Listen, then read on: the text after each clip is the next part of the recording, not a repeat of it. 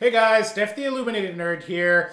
Today we're going to be looking at a budget 3D printer that I'll be using to upgrade my computer and my case going forward. So this is a Monoprice printer.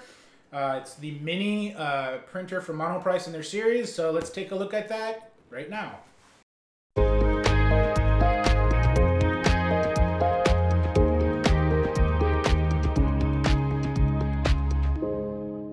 So here's everything that comes in the box with the 3D printer. The 3D printer is fully assembled.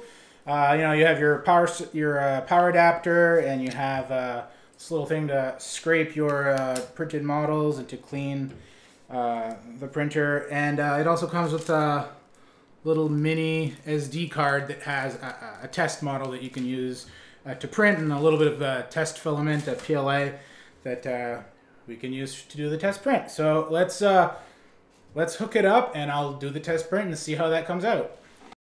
All right, so setting it up is actually pretty easy. You insert your filament at the top by pressing that button at the top, and then you use the actual control panel on the printer to warm up the extruder, and then when it's ready, you just use the knob to extrude manually until you see a little bit of the filament coming out of the extruder at the end there, just like that.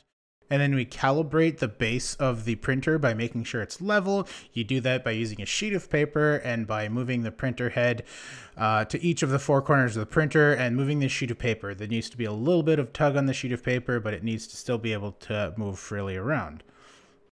Once we're done calibrating the four corners, we can do a test print using the object that comes on the little mini SD card that comes with the printer.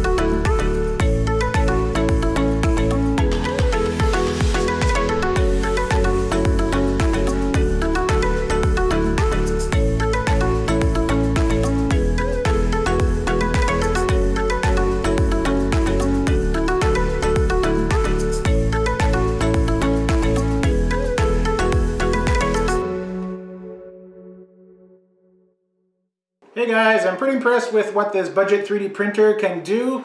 I can't wait to use it to do some upgrades for my PC and my case. I look forward to doing that in some future videos. If you liked the video, please give me a like, and if you're not already subscribed, click the subscribe button. I'll see you in the next one.